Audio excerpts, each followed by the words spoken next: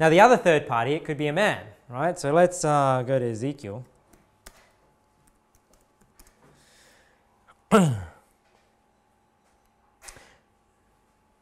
Ezekiel 3, reading from verse 17, it says, Son of man, I have made thee a watchman unto the house of Israel. Therefore hear the word at my mouth, and give them warning from me. When I say unto the wicked, thou shalt surely die, and thou givest him not warning, nor speakest to warn the wicked from his wicked way, to save his life, the same wicked man shall die in his iniquity, but his blood will I require at thine hand. Yet if thou warn the wicked, and he turn not from his wickedness, nor from his wicked way, he shall die in his iniquity, but thou hast delivered thy soul.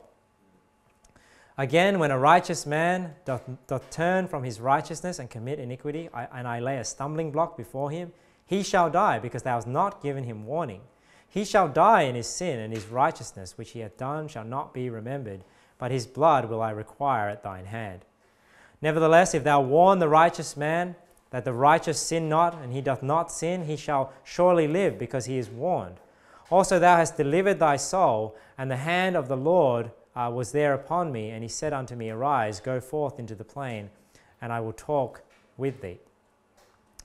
So I would say this is probably the key verse, because I think I've switched position, because this is probably was my position, but that's why I'm saying I don't think this is a definitive sermon, but there's two positions that I'm sort of rocking forward, back and forward between.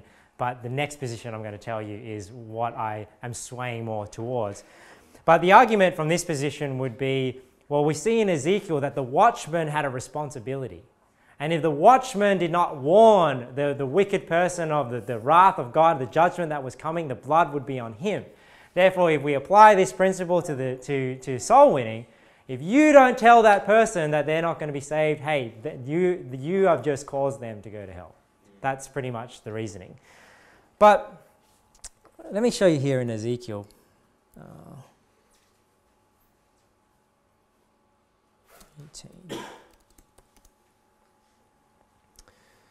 Because when it comes to a third party being the reason why somebody cannot hear the gospel or cannot believe on Jesus Christ or goes to hell, how is that righteous? How is that just in light of this verse in Ezekiel where it says, "The soul that sinneth, it shall die. The son shall not bear the iniquity of the father, neither shall the father bear the iniquity of the son. The righteousness of the righteous shall be upon him, and the wickedness of the wicked shall be upon him." This principle that how is it? I mean, even in my own mind, how is it fair that another person goes to hell for the sin of another? Do you know what I mean? If that person did not sin, but yet he's going to hell because somebody else sinned. And what do I mean by that? Is how is it fair if you sin by not giving that person the gospel or not preaching the gospel to people, and that's the reason why they go to hell? Is that fair? I mean, in my own mind, like that doesn't seem fair. That I'm not going to hell because of my own actions or my own rejection of Jesus Christ. I'm going to hell because somebody else did not warn me about Jesus Christ. They didn't do that job. And I know I've seen this poem. It's a famous poem about the friend. I don't know if you've ever heard. I don't have it on me. I'm just thinking about it right now. But it's a poem about I walked with you every day and never did you show me the way. And basically, it's a friend writing this poem, like saying this from hell, saying you were my friend and you walked with me every day, but you never told me about Jesus Christ, and now I'm in hell. Sort of that thought of it's your fault that I'm in hell, not my fault. I didn't reject Jesus Christ because you didn't tell me about him. But is that fair? Because then to me it doesn't seem fair that they would go to hell because of that. And even when we look at Ezekiel 3, this is why we have to be careful when we get principles from the Old Testament, because does it only apply in an Old Covenant understanding? Can we rightly move it over to the New Covenant and still take that same principle, which is it the fault of the soul winner that the soul goes to hell for not telling him? Because remember, this is talking about a physical judgment that's coming as well. That's the immediate context. A physical judgment that's about to come that is being warned of. But remember, he says that if you warn him, you'll also deliver your own soul.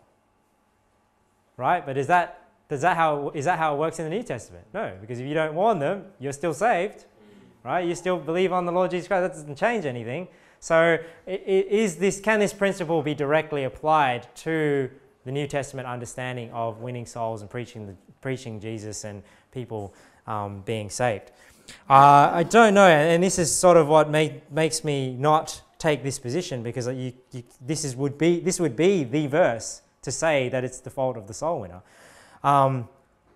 Or you might say, Romans 10, right? How shall they hear without a preacher? They need a preacher to be able to hear them. So I'm not saying that what we do doesn't make a difference, because no doubt our actions make a difference, right? The Bible talks about, how shall they hear without a preacher? So somebody needs to tell them in order for them to believe. What I'm getting at is, does it need to be you? No doubt our efforts make a difference. So when we go out soul winning, it's not in vain. We should always abound in the work of the Lord. It does make a difference. That's why Paul says, I might, become all things to all men, that I might by all means save some. So what he did made a difference. Jude says, others save with fear, pulling them out of the fire, hating even the garments spotted by the flesh. So I'm not saying that our actions don't make a difference, but I'll explain what I think might be the right position. But like I said, I'm sort of swinging between these two. So we've talked about two scenarios so far. One is that God is responsible, and obviously that is false. Number two is it's a third party is responsible, meaning either it's satanic or demonic, or you as the soul winner, you're responsible. And that's generally how it's preached, in the churches that we come from, is and I've probably preached it that way too. It's like, if we don't get the gospel to these people, then if they're not going to hear the gospel and they're going to die and go to hell. But I'm just thinking, is that fair for that person? Because let's say we just backslide, this church backslides and we just cease to exist anymore. Is it our fault that everyone in this area goes to hell? That's hard for me to accept that is fair, that somebody will be able to stand before God and say, I am in hell and you've sent me to hell, but I did not get an opportunity to believe, and yet that person is still justly sent to hell.